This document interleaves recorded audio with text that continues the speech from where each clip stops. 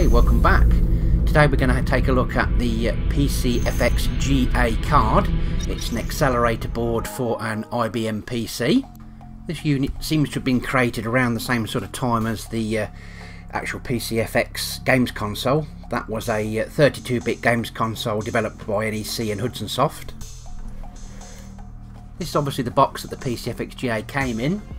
The PC-FX was released in 1994 and pretty much discontinued in 98, so it didn't have a particularly long lifespan. It's based on the NEC V810 CPU and CD-ROM. So this is the main board that's going to go in the PC. This is the PC that we're going to be putting it into. So let's get on with it and get the card into the PC. Just slots into a standard ISA socket, nothing special about that. So this PC's got a Sound Blaster, full-size Sound Blaster card. It doesn't have a video output, this card. It's a weird card, this, because it's not a pass-through like the 3DFX or any of the other cards, that sort of thing.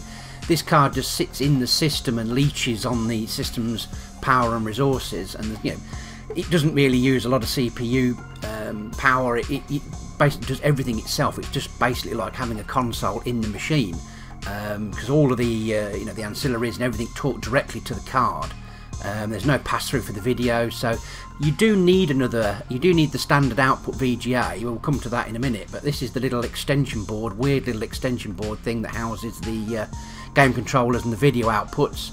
It's got S-video, composite, left and right, or in and out audio. Top card there's a Sound Blaster, and obviously then there's the PC-FX card underneath.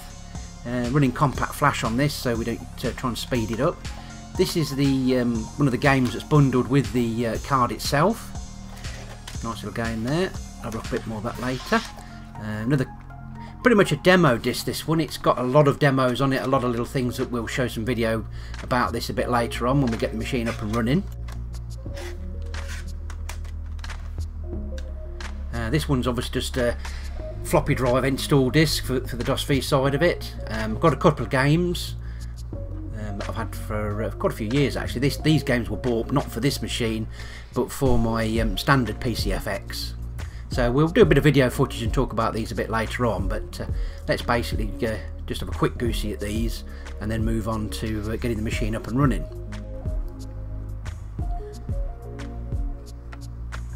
Nicely how they box these games. You've got the sponge inlay holding the manual down nice, you've got the disc nicely housed, so quite a bit of money spent on these game boxes, so it was quite a nice touch, which helped preserve them really. They're both in excellent condition basically because of the containers that they came in. So all of these games are they're a bit of a niche market, these games. I think when you actually see the footage later on, they went for a particular style with this machine.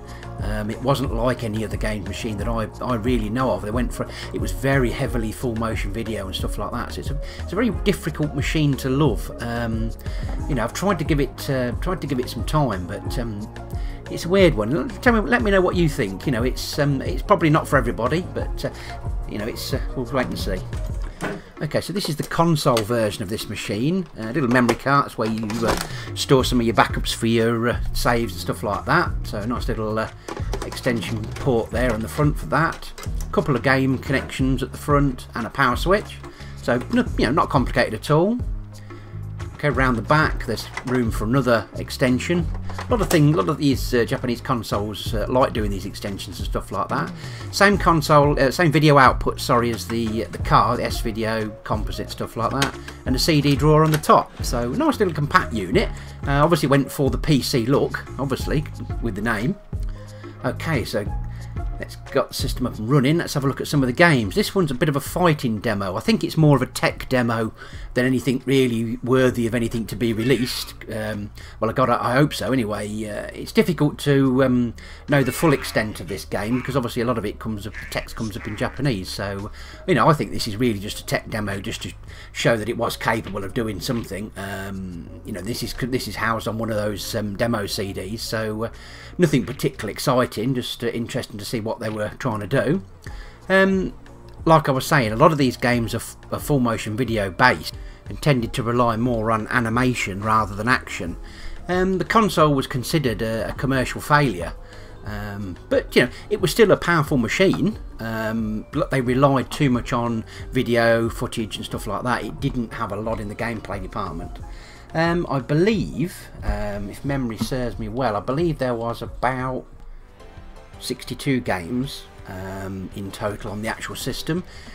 Team Innocent really is a adventure game with some action elements.